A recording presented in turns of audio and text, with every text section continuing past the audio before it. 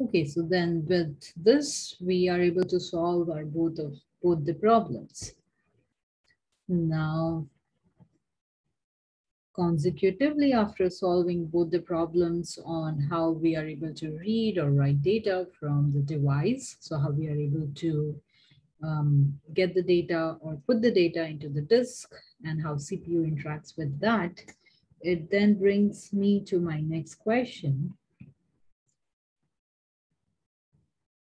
How OS communicates with device or devices. So now we can have, this is just one device, right? We have this multiple other device as we saw in the hierarchical diagram that you have different bus and different devices attached to each bus. Now, data could be stored in memory, data could be stored on NVMe SSD, data could be stored on Optane SSD, data could be stored on one hard disk versus on other hard disk. Now, how operating system, that is a central entity handling all this um, mm, or managing all this mess that's going all around in different devices at different time, how does this OS communicate with these devices? So there are two different ways. One is explicit IO instructions,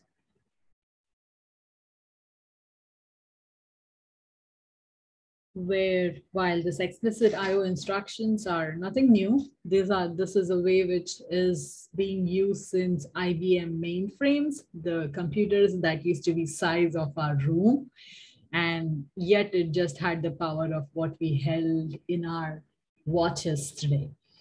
Not even phone or laptop.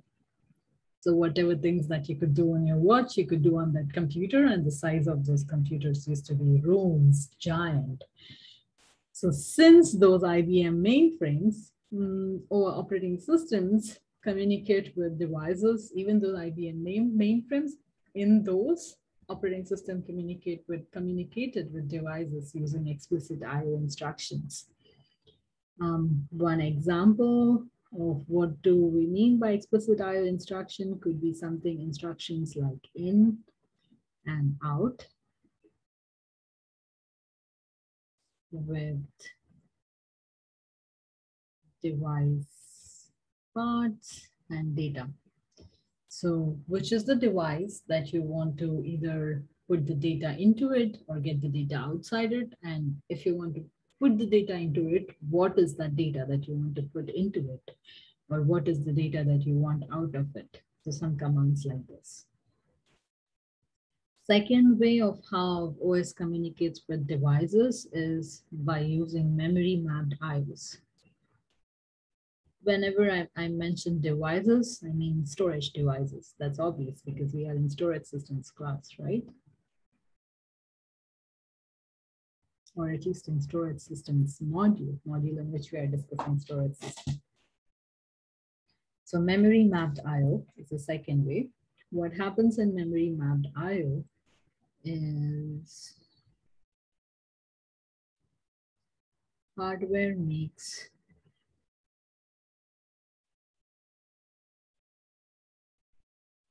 device registers available as if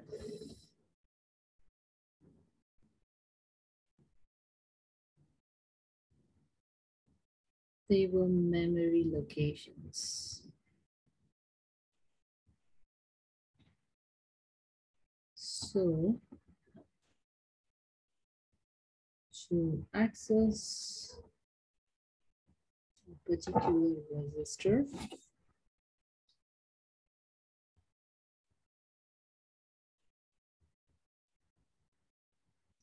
OS issues a load, that is to read, or store, that is to write the address. The hardware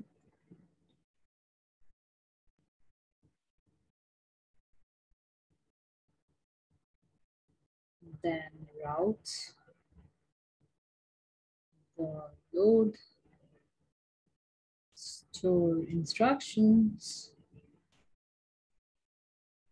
to the device instead of memory. There's this notion of making the memory addresses available as if the device was placed inside the memory. And then whenever any load or store instructions as we would access the memory are done on these range of addresses, rather than actually just keeping it in memory, these operations are then translated to the operations on the device. That's the concept of memory mapped IO. So either these OS communicates with these storage devices, either by using explicit IO instructions like in and out, or by using memory mapped IO.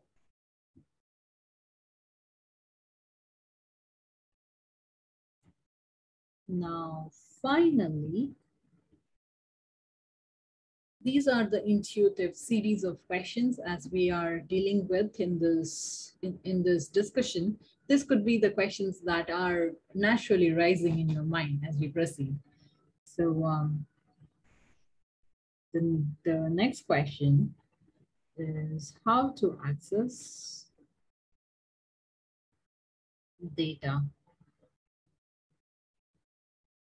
from different types of storage devices. Smart one, right? So now we know that these devices are spanned across different bus in a hierarchy.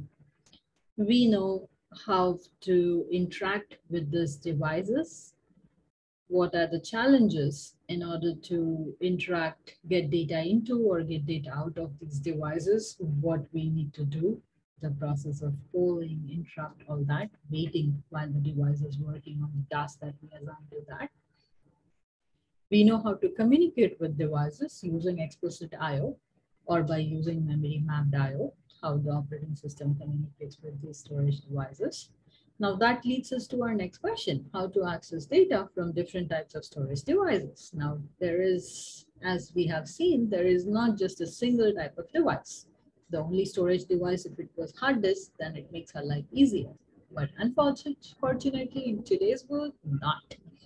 You have many types of storage devices, NVMe SSDs, Optane SSDs, hard disk, even hard disk, and SSDs have many varieties within themselves as we would see further in this lecture series. So how do we deal with these different types of storage devices? Well, one notion is to keep things very simplistic.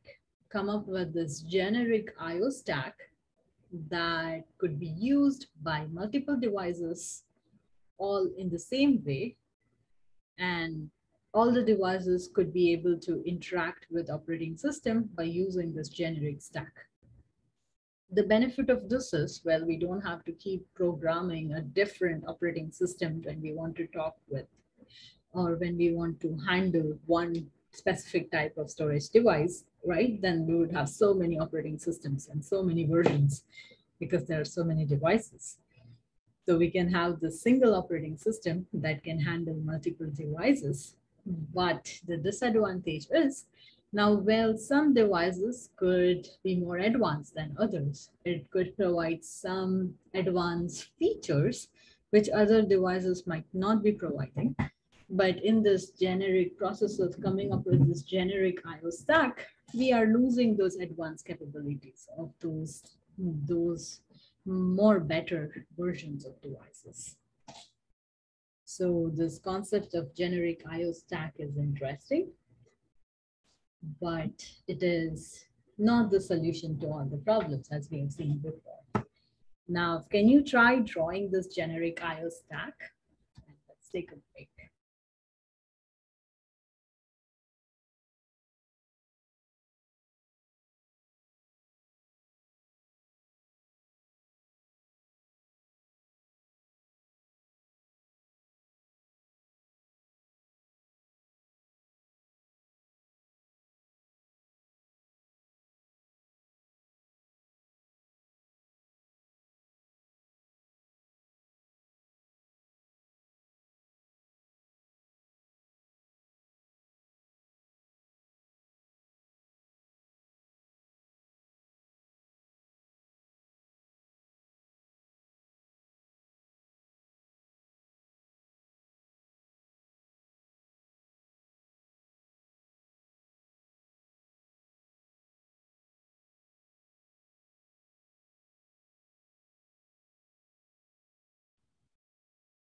Were you able to come up with anything generic enough to be compatible with multiple devices or multiple storage devices?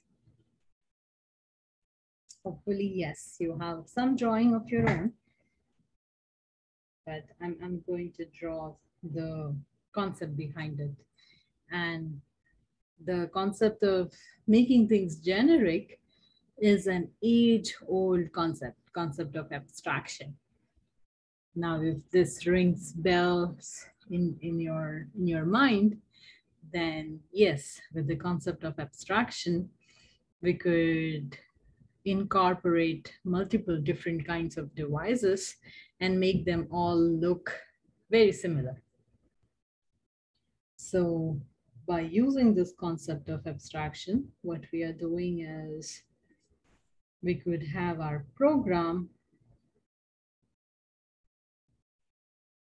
that interacts with file system, and program has very high level of abstraction, because in your program, the commands that you, any C++ or Python or Java program that you write, you just open a file, read a file, write a file, close a file, right? So that's a very high level abstraction. You are not bothered with the detail of which device is your write going to, which address in which device is your write going to, how does that device stores the data. For example, a hard disk, as we would see in the upcoming lectures, stores the data in terms of spindle or the disk, while an SSD stores the data in terms of pages inside the block. So we are not bothered with any of these details while we are writing program. Rather, we are just using a very simplistic abstraction of reading and writing a file. Now, this file system then takes the operations to block device driver,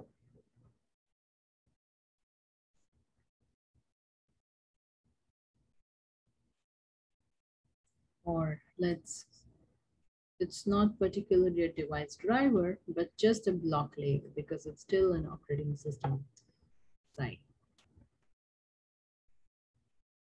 Why we have a block layer is because we assume that most of the storage devices are block devices, which in last couple of years have been challenged. We would also see the storage devices that are not block devices. Those are recently invented in further lectures of this series. But until just last couple of years, most of our storage devices used to be block devices. So we can comfortably insert this layer of block layer here that converts the files. So it takes files as an input and it converts the files into blocks. Now these blocks are then fed into device drivers. Device drivers are sometimes you would have some error and things might not be showing up as you expect on your screen, and there would be something like, oh, you had to install a new device driver for things to work correctly. So device driver is not a hardware, but it is firmware or still a piece of software that runs on hardware.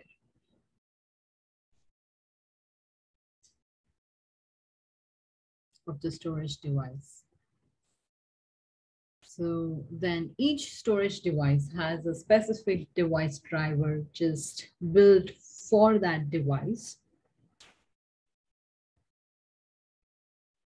Then the device driver sends the command to maybe an I/O controller. It could be one of the component in most of the distributed storage system, as reliability is one of the big concern.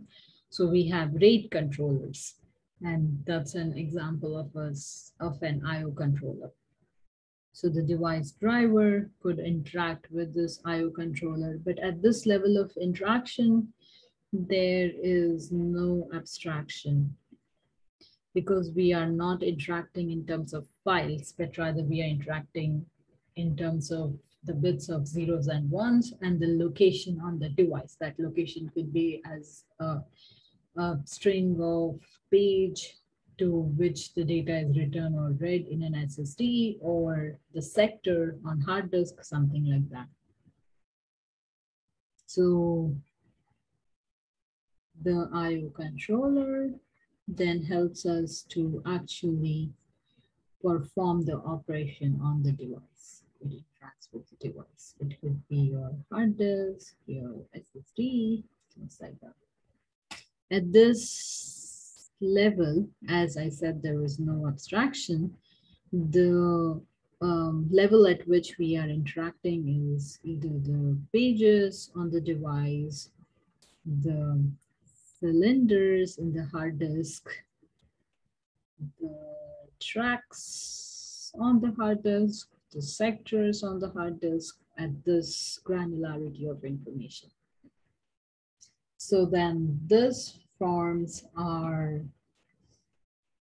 IO stack, where you have going from a very high level of abstraction of just reading and writing a file to actually accessing that data on the device at in a physical level. This IO stack has, as you will see here, has multiple layers: file system, block layer, device driver, controller, and finally the device. The advantage of such a generic IO stack is, well, we don't have to worry about designing a new operating system for every new device that we want to work with. But the disadvantage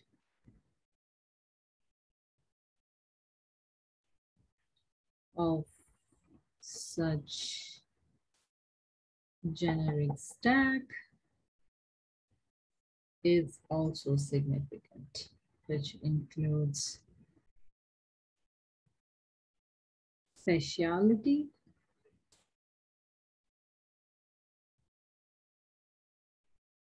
of devices may be lost. For example, there are few storage devices that have this explicit internal characteristic of reporting much more detailed error characteristics. But if we have such a generic IO stack for all the devices, probably we have very generic error registers in which a device could report if there is any error or not. Maybe it's just a yes or no. In that case, we are losing all that details of why that error happened, when that error happened, what would be the reason behind that, or how that error could be the most significant or non-significant, something like that. And the second big disadvantage, which is very, very practical, is device drivers for each type of device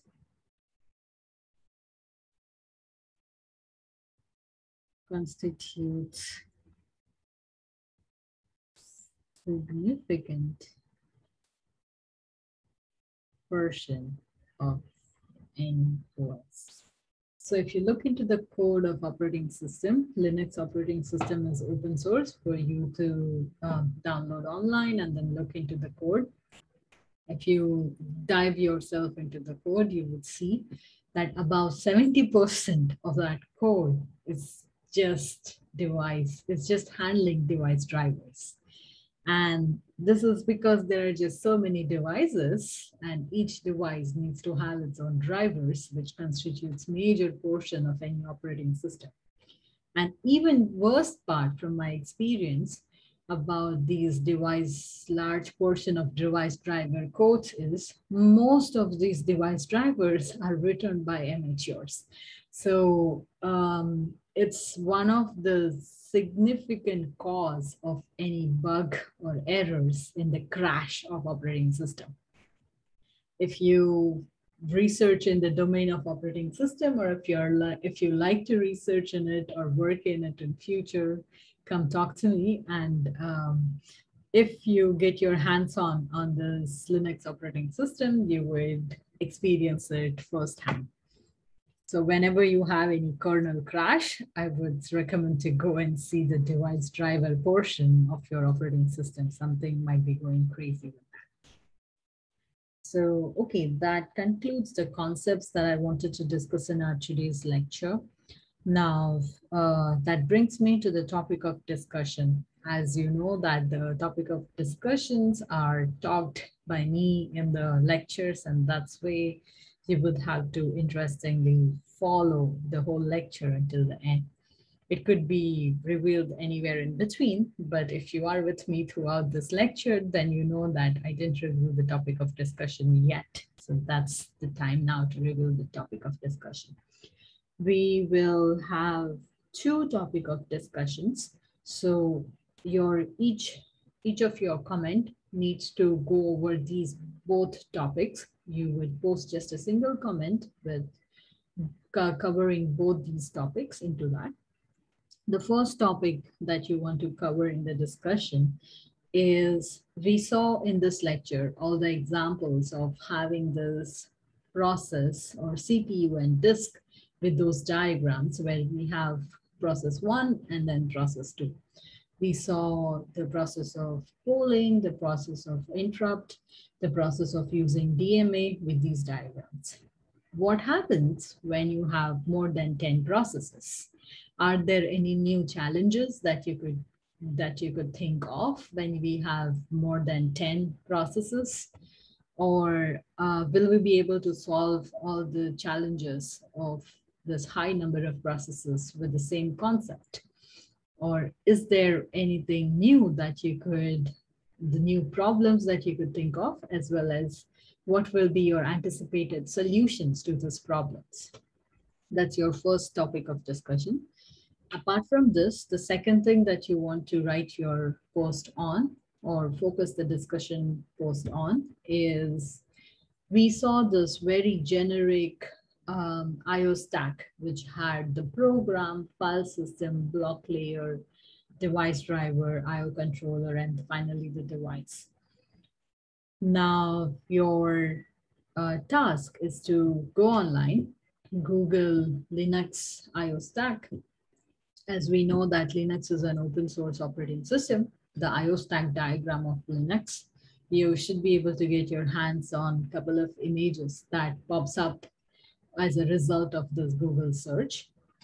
Look into those diagrams of Linux IO stack and see if you can make equivalence between this generic IO stack that we discussed with components that you see on Linux IO stack. And your task to include things in this discussion is, what are the things that you didn't see being included that you notice in that Linux IO stack, but not in this generic IO stack that we discussed. And what, not just by mentioning the components or the list of components, that's not the purpose of this discussion. You can mention a couple of components, but explain the operations. So do your digging online, search what are these new components that are not included in this generic IO stack, but included in Linux IO stack, and what is the purpose of those components, or what do they do? Your task is to explain that in your discussion post. So a single discussion post with covering both these topics of having the problem of more than 10 processes. How would the challenges or the problems that we discussed thrive through in this, that we talked about in this lecture?